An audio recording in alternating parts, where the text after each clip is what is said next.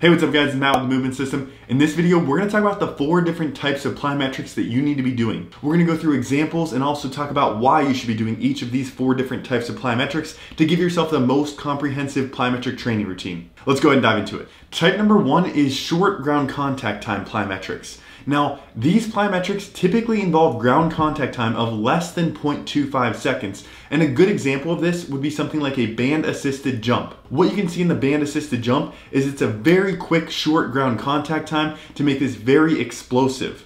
This type of training is very specific to improving the rate of force production and the force production that you're doing at max velocity. So for example, when we're sprinting, our foot is only in contact with the ground for about 1/10 of a second.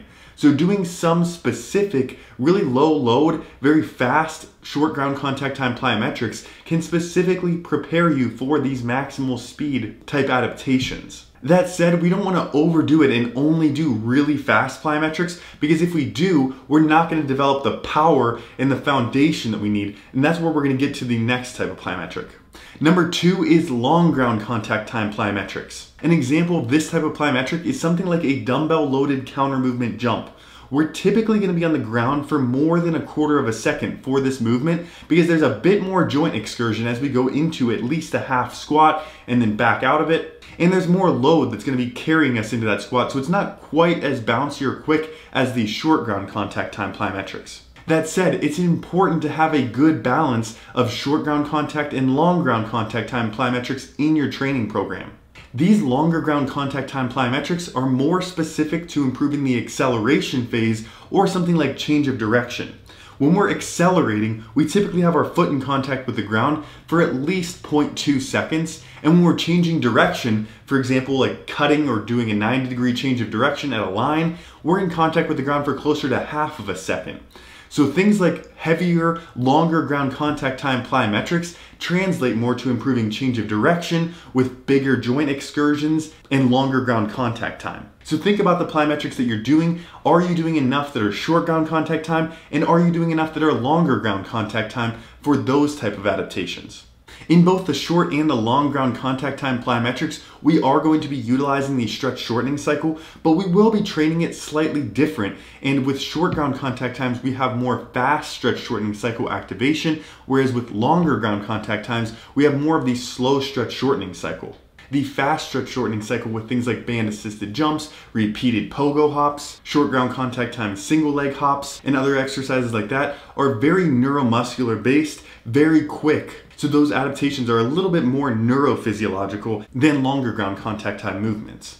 Our longer ground contact time or slow stretch shortening cycle plyometrics, like the loaded depth jumps, medicine ball throws, and some depth jump variations, for example, they still train the energy storage and release component of the muscle, but they also rely a little bit more on the active component of actually generating muscle forces with slightly greater range of motion than the very short ground contact time movements.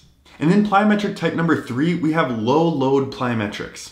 Often this can go hand in hand with short ground contact time, but not always. For example, a bodyweight squat jump is an exercise that has relatively low load of just the body weight, which makes it fairly specific to improving vertical jump. But there's different ways to apply that body weight. We could do short repeated hops, or we could do deeper full squat jumps. Either way, by using just body weight, we get specific adaptations to improving the movement that we're doing at body weight. This tends to be more of a priority as we get closer to the season, whereas off season, we may use more of the 4th type of plyometric. And that is high load plyometrics. So this could be something like a barbell counter movement jump or another heavy loaded plyometric exercise. Load does tend to slow us down and make this less of a plyometric and more of a power movement, but that's okay in different parts of the season. For example, doing heavy loaded plyometrics can be really good for building a foundation of strength and power that we can then reduce load gradually as we approach the season and want to build more specific body weight type adaptations. So for a soccer player who wants to maximize their vertical jump to get to the most headers, for example, we might do more heavy loaded jumps a few months before the season, and we might gradually reduce the load and get them to be more specific to doing body weight work as they approach the season. We also tend to see a bit more fatigue from using heavy load with plyometric movements, so that's also why we tend to do those a little bit more off-season or early preseason, and then transition to a bit more explosive, powerful body weight type movements as we approach the season. Of course, you do want to keep in mind as well though the athlete's individual deficits. If you can, you want to program specifically to that. For example, if an athlete is more force deficient, meaning they're not that strong, you may do more on the side of loaded plyometrics, whereas an athlete who's really strong already may need more on the low load plyometric side of things, because that's where their deficit is. So overall, there are some reasons that we might prioritize one of these types of plyometrics over the other, and sometimes that's based on phase of training, but it is also based on individual needs. So with that said, which of these 4 types of plyometric exercises do you think you need more of in your training routine? For example, are you not incorporating enough loaded plyometrics, or are you not doing enough that's short ground contact time? Let me know in the comments below, and make sure you subscribe so you don't miss any future videos. Thanks so much for watching, guys, and I will catch you in the next one.